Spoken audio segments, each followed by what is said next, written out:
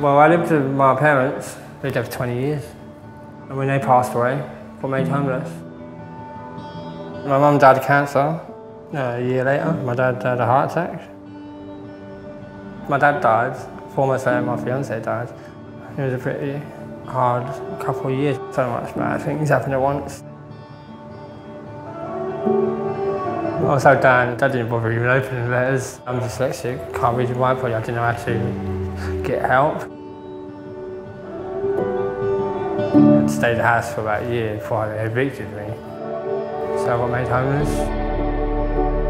3 years before it happened, I couldn't see that coming because I never pictured ever being on the street.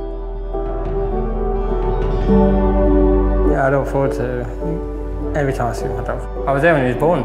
I was watching him be born. He was the one night. It's nice having someone there with you. It gives you a reason to go and do something. Get out and about. The hostels kept telling me to get rid of him, to move into a hostel.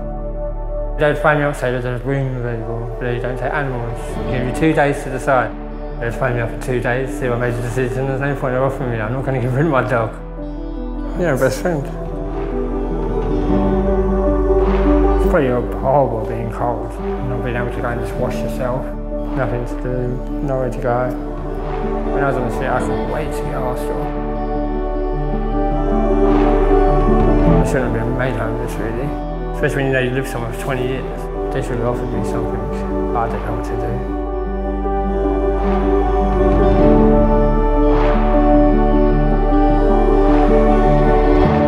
I was just so happy when I got off the streets.